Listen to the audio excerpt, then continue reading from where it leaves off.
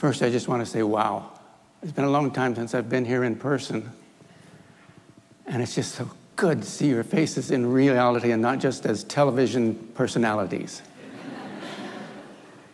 I also want to take a moment of privilege and thank you as a congregation. You may not know it, but you, in your giving to missions, you give to Development Associates International. And as one of the co-founders and employees formerly of that agency, I want to thank you personally for all that you do. We're in 80 countries now doing leadership training for Christian leaders. And you have a hand in all of that. And I'm going to owe Steve Weed $1, I think. Though I don't think I've ever gotten the dollars from him. But here's an additional extra biblical verse that has not yet made it into the canon. The scripture, the gospel according to Steve Weed. You are a priest and you have a parish. This has been for me the most important sentence in the last 5 years for my understanding my identity and my role and what I can do. We have a limited span of life in which to be a servant to others as a priest and a witness to the reality and value of a life with Jesus Christ. There are no unimportant people. There are no unimportant gifts. And this is a gifted congregation. I cannot believe how gifted we are musically, medically, academically, and just people who volunteer to do things. It's wonderful. But our sense of values is often twisted by the culture of our day. There are critically important things to do in our day with our gifts and our circle of influence. But too often we dismiss what is simple, ordinary, everyday matters or endeavors as insignificant. If we can truly say, all of us, that we value a cup of cold water as much as God does in his kingdom, we can just go to the benediction right now. You've gotten the point. Okay, tell me the difference between a social media influencer and a philosopher.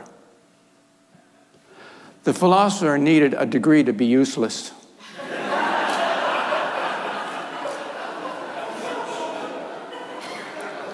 Now, I apologize to both of them because that's really not true in God's kingdom. We tend to rank fields of study or work as running from the best to the worst, or the most valuable to the least valuable. The graduate in science degree asks, why does it work? The graduate with an engineering degree asks, how does it work? The graduate with an accounting degree says, how much does it cost? The graduate with a law degree asks what case law applies to it. The graduate with a sociology degree asks, would you like fries with that?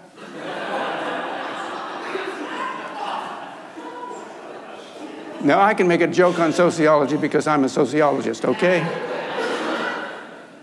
We laugh, but it uncovers the not-so-secret price tags we put on different things. If you have assets or abilities, they were given to you by God. Do you have time? Do you have wealth, influence, power? Do you have skills in speaking or teaching?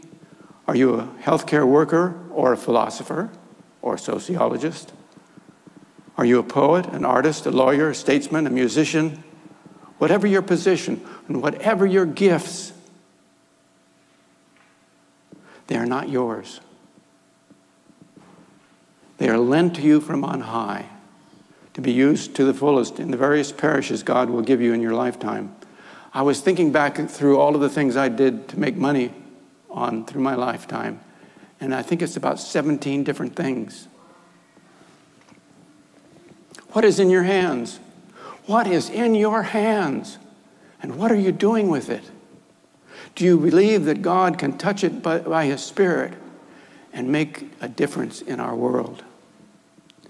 If we consult the Bible, we find a vast array of things in people's hands, things that God by his Spirit has used. In our text on Moses, you remember that? That's the text that caught my eye a couple of months ago. When he starts out, God asks him, what's in your hand? And he says, a staff. But by the time the conversation is ended and Moses is going to go back to Egypt, it's called the staff of God. Did you get that transition? So there are things in our hands that can become the staff of God in our context with the people that are in our influence. But just think of the people in the Bible. Just a quick reminder. Peter, what's in your hands? A fishing net. And Jesus makes him a fisher of men and women. Timothy, I have books for my colleague Paul because he's going to write letters that thousands of years later we'll be listening to, and they'll be reshaping our life. In Judges, there's a handicapped man named Ehud who has a withered right hand. He's handicapped, but God uses him to deliver from King Eglon of the Midianites. And then think of Gideon. What do you have? A clay pot and a torch. Samson, a jawbone of a donkey. David's grandmother, Ruth, she is carrying grain from the field to feed her mother-in-law, her widowed mother-in-law, Naomi. David, what do you have? 5 stones and a sling, or a stringed lyre to play beautiful music. Esther, at a time when genocide needed to be stopped, what did she have? A royal crown and a royal robe that she could use. Nehemiah, a wine cup. A wine cup? What use is that? But he had access to the king when Jerusalem was in ruins. Luke tells us the story, I don't know if you remember it, about the wife of Chusa. Chusa was the wealthy manager of Herod's estate. They had lots of money. And you remember what Joanna did? She used her money to support Jesus and the 12 as they were on an itinerant ministry. And then there's the nameless, sinful woman who comes to Jesus holding an alabaster jar of perfume. What's in your hands that God by the Spirit can touch and use in your parish? They all had things that God could use. Still, there are other stories where people have things in their hands and they misused them, or they came into their hands corruptly. King Saul, you remember, he has that spear. What does he do with it? He doesn't put it down. He throws it, intending to kill David because of his envy. Or there's the religious zealot, the man named Saul, who's going to become Paul, holding the cloaks of those stoning Stephen to death. Judas, with 30 pieces of silver coming into his hands. Or Peter, the Apostle Peter, with a sword in the Garden of Gethsemane, protecting Jesus and cutting off the ear of the servant of the high priest. What's in your hands? Whatever is within our control and competence in our hands must be aligned with God's will and goodness and righteousness and yielded to the Spirit. But I tell you this, even if it is only a cup of cold water, if that is all we have, it is more than enough to do God's will. Now, the squeegee. You've been wondering about that. This is just a household pretend one. Not like those professional ones that you see, the people who really do window washing. And in your imagination, I want you to come aboard elevator 69A in One World Trade Center. It's an express elevator that stops on floors 67 to 74. The time is 8:47, September 11th. Do you remember where you were on September 11th? And there we meet 6 men. There's Alex Smith, who works for the Port Authority post office. Jan Demzer, a Polish immigrant who speaks better Ukrainian than English. He's a window washer with a bucket and a squeegee. Next to him are 3 Port Authority engineers, highly educated, Colin Richardson, Shvam Iyer, and George Phoenix. And the last onto the elevator at that point was a beefy fellow in an expensive suit holding a computer. It was John Pachkowski, a retired Marine colonel, an acting director for the whole Port of Authority of New York and New Jersey with 8,000 employees under him. The car begins to rise. But before it reaches the first landing, there's a thud and the building shakes. The elevator swings from side to side like a pendulum, and then it plunges. Al Smith hits the emergency button to stop it. And at that moment, 8:48, One World Trade Center entered its final 100 minutes. No one in that elevator knew the clock was ticking. Of those in the Twin Towers below the floors impacted by the planes, 99% got out, but the elevators were death traps. 206 of them. Only 21 people got alive out of the elevators. At 8 minutes into the event, a live voice came over the intercom that said to them there'd been an explosion, and the intercom went silent. Black smoke began to seep into the elevator. No one's cell phone worked. The ceiling hatch was welded shut, so there was no escape that way. Patch and Jan began working on the car doors and propped them open with the long handle of the squeegee. Facing them was a wall stenciled with the number 50. This elevator did not serve the 50th floor because it was an express, so there was no need for an opening. It was dry wall, 3 layers of it fastened together with steel studs. It could be cut by a knife, but no one had it. Demser took the squeegee and separated the metal handle and the long blade and removed the rubber from the blade and began picking at the dry wall. He slid its metal edge over the wall over and over again. And Patch and others took turns after kicking it did little good. Carving into the 3rd layer of the sheetrock, Demser's hands trembled and he dropped the squeegee and it fell between the door and the opening. He had one tool left, a short metal squeegee handle. They carried on, kicking the drywall with feet and gouging it with a metal handle, cutting an irregular rectangle about 18 to 20 inches. Finally, they hit a layer of white tiles. They broke the tiles and saw a bathroom. And Al Smith, who was the smallest among them, squeezed through and went for help. They kept enlarging the hole, and one by one, men squirmed through the opening headfirst, always popping onto the floor. Then about 9:35, Smith returned with Engine Company 5 firefighters who hustled them to the staircase. Reaching the 15th floor, they heard a thunderous metallic roar. The South Tower had just collapsed. It was now 9:59. 23 minutes past 10, they finally burst onto the street, and 5 minutes later, the North Tower collapsed. Their escape had taken 95 of 100 minutes. Shivam Iyer said, if the elevator had stopped at the 60th floor, we wouldn't have made it. One of them afterwards said, that man with the squeegee, he was like our guardian angel. Church-going Demser, who attended a Ukrainian Orthodox church and was a Christian, knew better. He said, I'm not a hero, but just holding a squeegee. I'm only a window washer. It wasn't the squeegee. I was praying, Lord, help us get out. I was worried about the people in danger.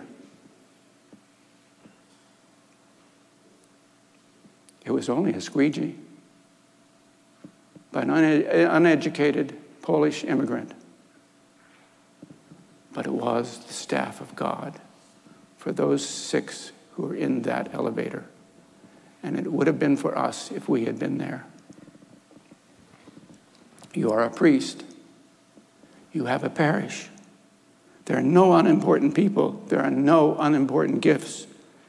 Can you believe that God will take the gifts, the things that are in your hands, and touch them by the Spirit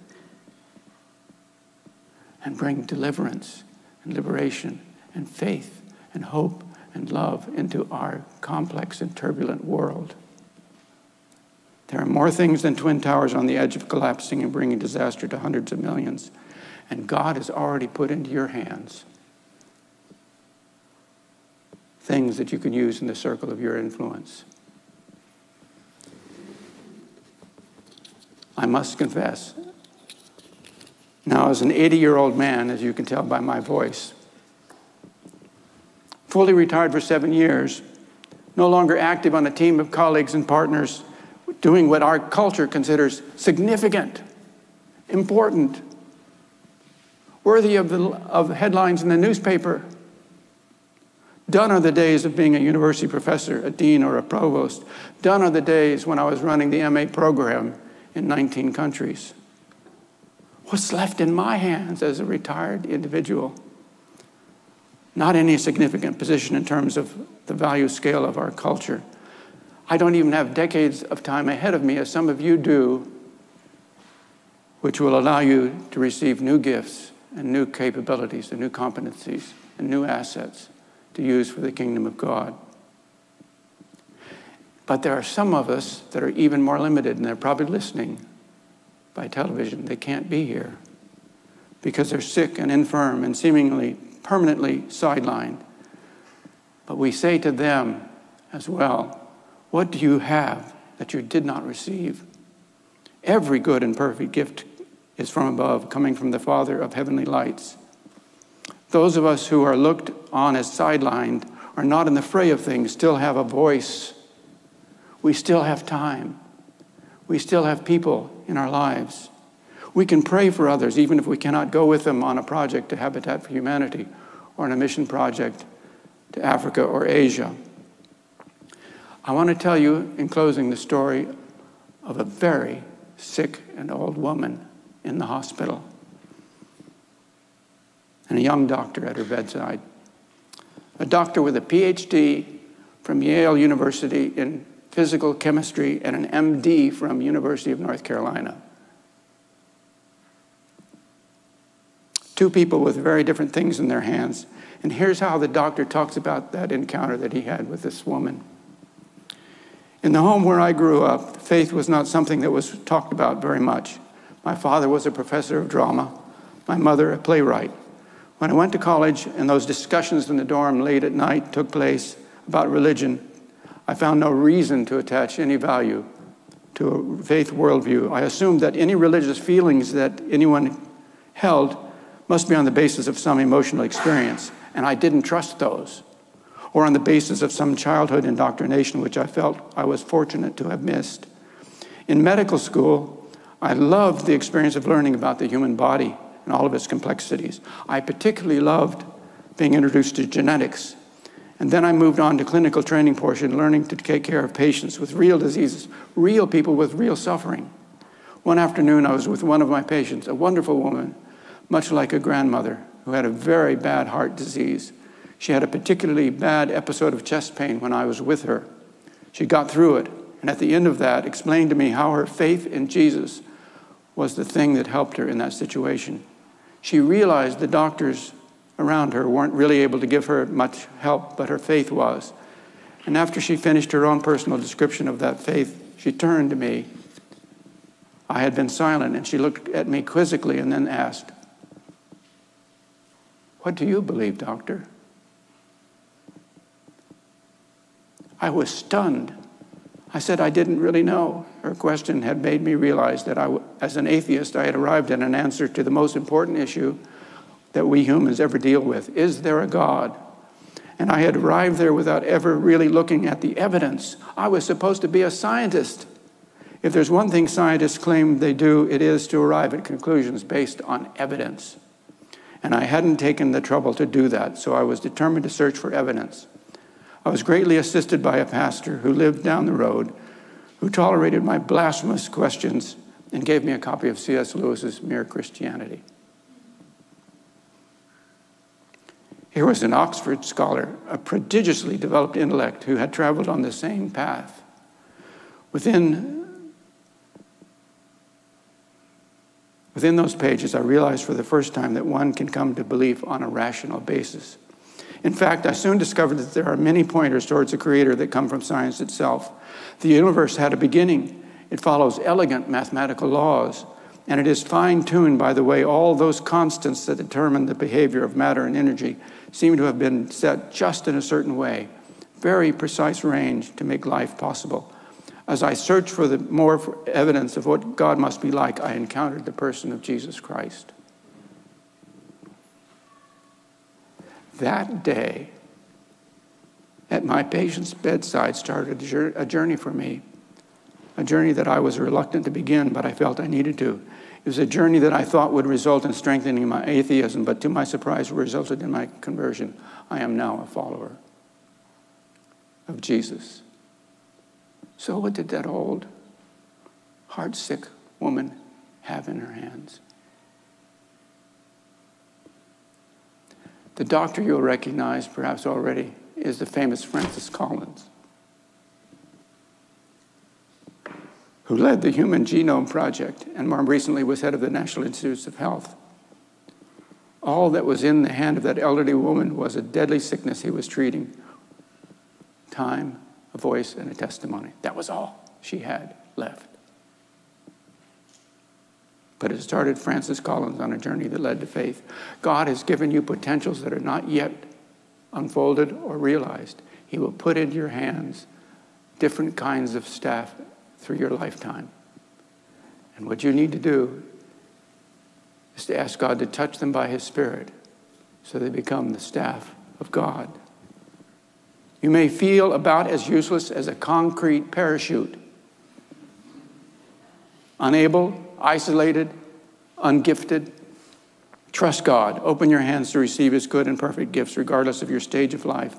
No matter what is in your bank or stock accounts, no matter your health or your age. Work to enlarge and sharpen your abilities. Open your hands and receive what God wants to put in them. You are a priest. You have a parish. There are no unimportant people. There are no unimportant gifts.